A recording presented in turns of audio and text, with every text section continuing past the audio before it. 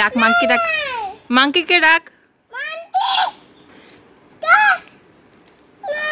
বলো মাংকি আছো, মাংকি আছো বলো।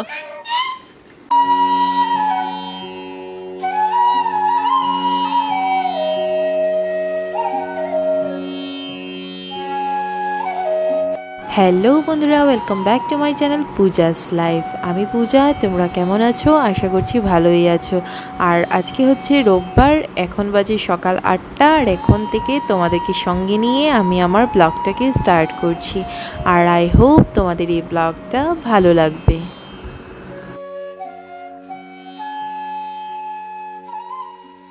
আজকে আবার একই প্রবলেম, আমি লেটে উঠলাম ঘুম থেকে।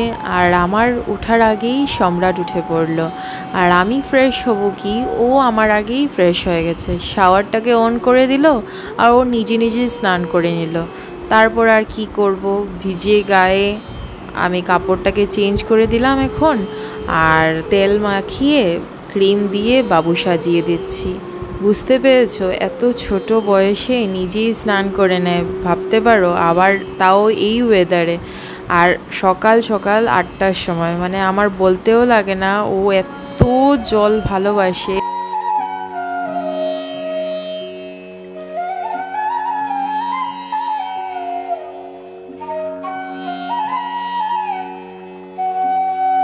আজকে সত্যি মেঘলা করেছে দিনটা, মানে রৌদ্র তো উঠেই নেই। আর জলগুলো খুব ঠান্ডা, তবুও ও আগেই স্নান করে নিয়েছে। আর তারপর ওকে স্নান করে ও কাপড়টাকে চেঞ্জ করে দিলাম। তারপর ওকে দুধ বিস্কুটটা খাইয়ে দেবো।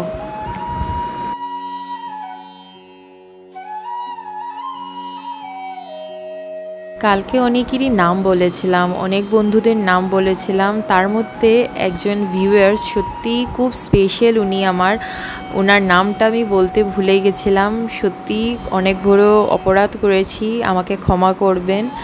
সত্যি মামি, মানে আমার ছোট মামি, যিনি লুধিয়ানা পাঞ্জাবে থাকেন, উনি পাঞ্জাব থেকে আমার ব্লগটা দেখছেন। সত্যি ডেইলি আমার ব্লগ দেখছেন, আমাকে কমেন্ট করে। সত্যি খুব ভালো লাগছে আমার, মানে আমি খুব খুশি যে উনি এত দূর থেকেও আমার ব্লগ দেখছেন।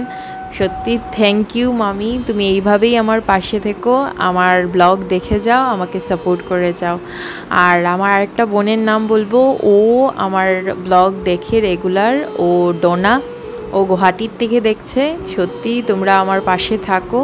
আর তো বাকি আমার সব বন্ধুরাই আমার পাশে থাকো, আমাকে সাপোর্ট করো।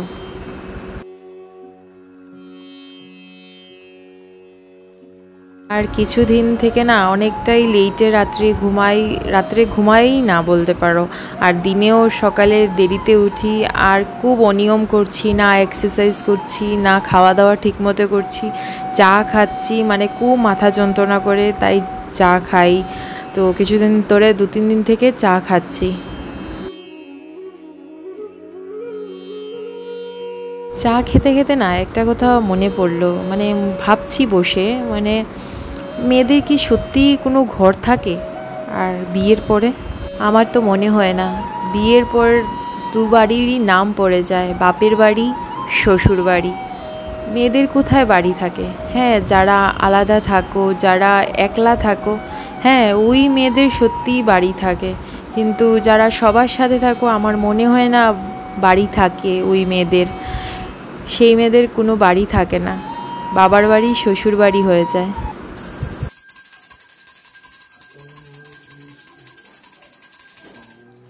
বর এদিকে পুজো দিয়ে দিচ্ছে, ও পুজো দিয়ে ওর কাজে চলে যাবে। তাই আমি পরে স্নান করে পুজো দেব।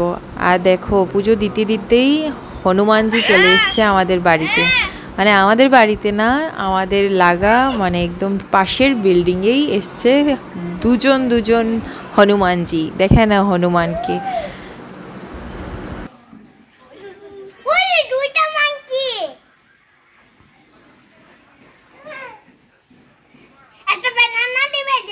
বাপরে, এখান থেকে সরেই থাকি আমি, আমার বেনানা দিতে হবে। ভাগ্য মাই একটা কাপড় নিয়ে নিয়েছে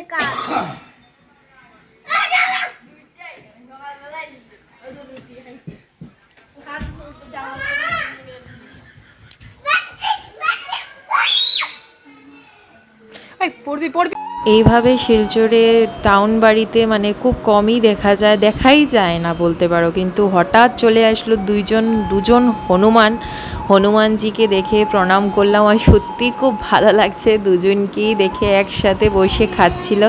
আর শিরিয়ান দেখো কি আনন্দ করছিল দেখে, মানে খুব খুশিও। বাবা কটা মাংটি? কি কি এটা? এটা তিনটা কি? কি মাংকি নাকি? কি এটা? কি নাম?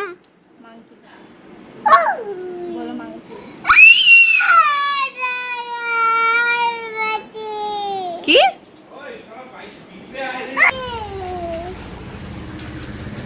কি বাবা?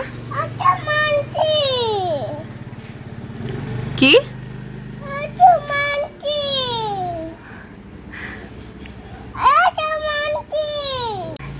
কি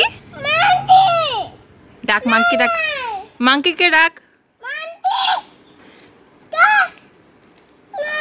বলো মাংকি আছো, মাংকি আছো বলো। কটা কটা মাংকি? তিনটা। মিটি মিটি মিটি মিটি বলে যাবি তো, ডাক মাংকিকে ডাক।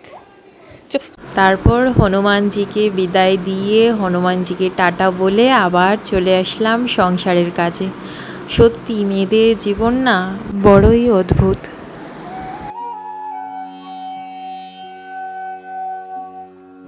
সত্যি মেয়েদের জীবনে মানে কখন যে নিজের ঘর নিজের মানে কি হবে কে জানে।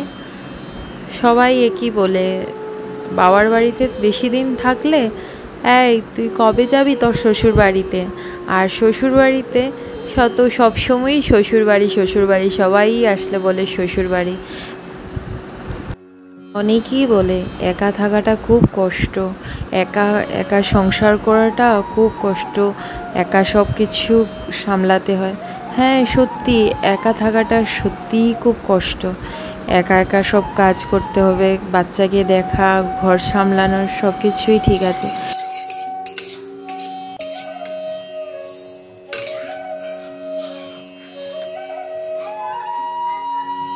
জানি না আমার সাথে কে সহমত হবে, কিন্তু আমার মনে হয় একা থাকতেও কোনো প্রবলেম নেই, আর শ্বশুরবাড়ির সবার সাথে জয়েন্টেড ফ্যামিলিতে থাকতেও কোনো প্রবলেম হয় না। হ্যাঁ যদি মনের শান্তি থাকে, জীবনে শান্তি থাকে, তবে একা থাকতেও কোনো ভয় নেই। আর আবার যদি সবার সাথে মিলেমিশে জয়েন্ট ফ্যামিলিতে থাকো তাতেও কোনো প্রবলেম হয় না, যদি মনে শান্তি থাকে, ঘর সংসারে শান্তি থাকে।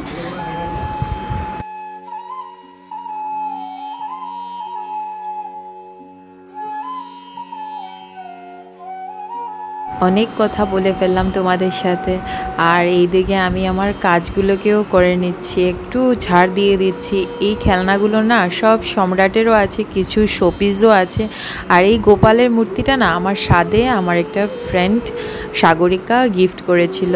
এই মূর্তিটা নিয়েই গেছিলাম আমরা আমার হসপিটালে আমার ডেলিভারির সময়, আর এক গোপালকে নিয়ে গেছিলাম আর এসছিও গোপালকে নিয়ে। অন্যদিন বলবো পুরো স্টোরিটা। আর তারপর এগুলোকে পরিষ্কার করে আমি আবার রান্নাঘরে চলে যাব।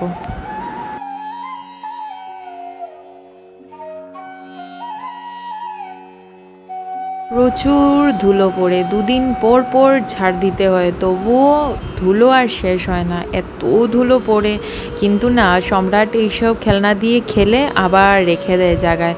ও একটাও আজ পর্যন্ত খেলনা এমন হয়নি যে ভেঙে টেঙ্গে রেখে দিয়েছে, একদম হয়নি, সবগুলো যত্ন করে রেখেছে। আর আমিও এইভাবেই ভালোবাসি যত্ন করে রাখা, ছোট হোক, কম দামি হোক, দামি হোক, আমার দাম দিয়ে কোনো ম্যাটার করে না। আমার শুধুমাত্র একটা জিনিস যাতে সারা জীবন থাকুক, এটাই আমি ভালোবাসি। আর সত্যি ও খুব যত্নশীল হয়েছে, ও পুরো আমার মতোই হয়েছে।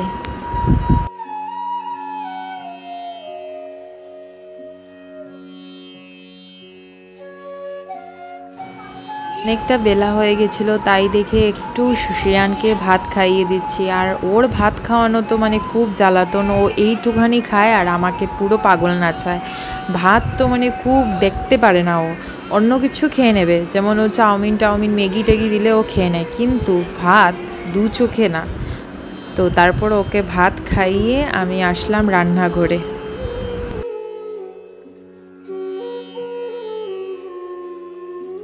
আর আজকে তো রোববার, আর শ্বশুরবাড়িতে রোববার মানে মাটন, তো আজকে আবার মাটন করছি। আর সাথে ইলিশ মাছের মাথা দিয়ে মুগের ডাল করছি। ওরা মানে আমার শ্বশুরবাড়ির ওরা মুগ ডাল দিয়ে ইলিশ মাছ খায়, আর আবার আমার বাপের বাড়িতে মানে ইলিশ মাছের মাথা দিয়ে মসুরি ডাল হবে, মুগ ডাল হয় না। তো এখানে মুগ ডাল যেহেতু হয় তাই মুগ ডালই করছি।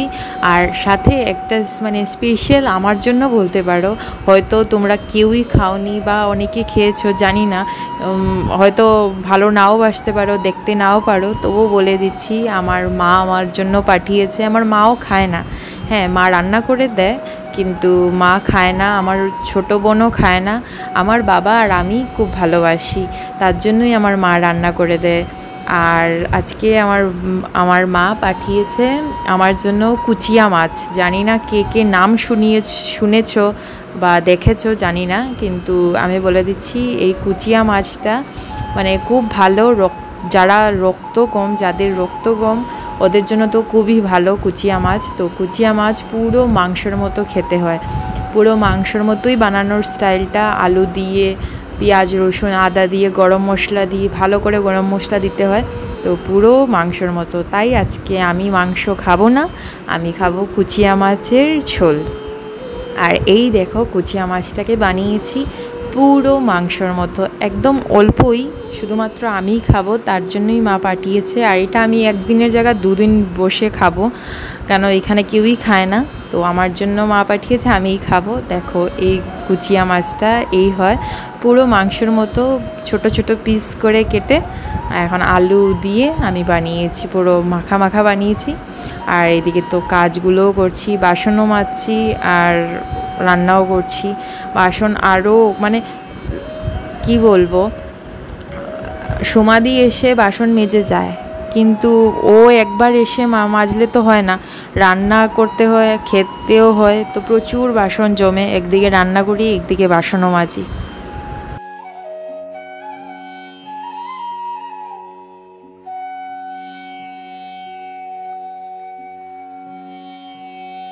আগে কখনো না ইলিশ মাছের মাথা দিয়ে মুগের ডাল খাইনি, এই শ্বশুরবাড়িতেই প্রথম এসে খেয়েছি মুগের ডাল দিয়ে। হ্যাঁ এখন ভালোবাসি, কিন্তু তবু ওই মসুরি ডালের মানে ছোটোর থেকে খেয়ে এসছি না, একটা টেস্ট মুখে মানে আসেই, তো তাই মিস করি। তো ঘরে গেলেই ওই মসুরি ডাল দিয়ে ইলিশ মাছের মাথা খাওয়া যায়। আর তারপর রান্না টান্না করে এখন আমি ঝাড়ু দিয়ে আমি চলে যাব স্নানে। অনেকটা দেরি হয়ে গেছে, আজকে কাজও করছি মানে একদম লেট করে, একদম ঢিলে কাজ করছি, আলসি আমি করছি লেতখোরের মতো, কি বলবো তোমাদেরকে। এখন স্নান করে আসলাম।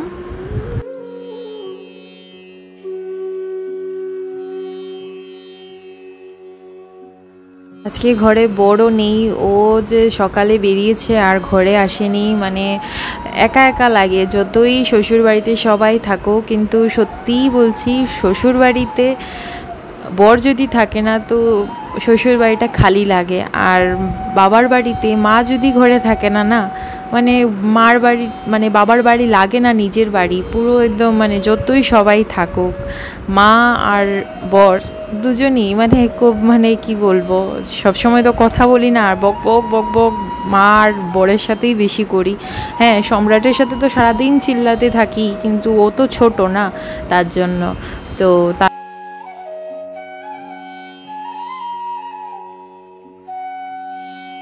আর কারা কারা আমার সাথে একমত হবে যে বর ছাড়া শ্বশুরবাড়ি আর মা ছাড়া বাবার বাড়ি একদম ফাঁকা ফাঁকা লাগে, সত্যি একদম ভালো লাগে না। আমার সাথে কে কে একমত আছো কমেন্ট করে লিখে দিও। সত্যি আমার তোমাদের কমেন্টগুলো পড়তে খুব ভালো লাগে, কমেন্ট করো, আমার খুব ভালো লাগবে তোমাদের কমেন্ট পেয়ে।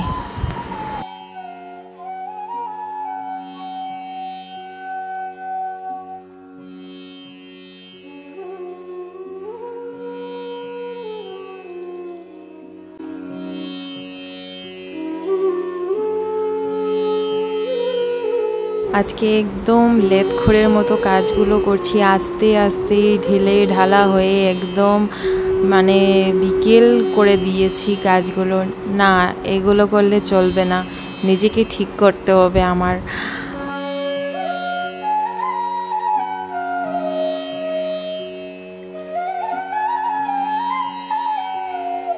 আজকে বর পুজো দিয়ে দিয়েছে দেখেই আমি এত বেলাতে আমি আজকে পুজো দিচ্ছি, আর মানে ফাঁকি দিচ্ছি বলতে পারো।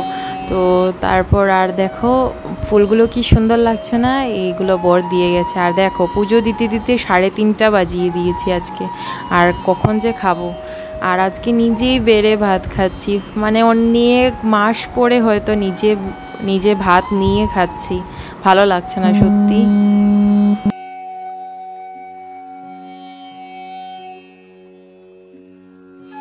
আজকের ব্লগটা যদি ভালো লেগে থাকে আর আমার কথাগুলো যদি একটু মনে ছুঁয়ে থাকে তো একটা লাইক দিয়ে আমার চ্যানেলটাকে সাবস্ক্রাইব করে দাও বন্ধুরা। আজ এই পর্যন্তই, আবার দেখা হবে ঠিক রাত্রি 9টায় নেক্সট ব্লগে।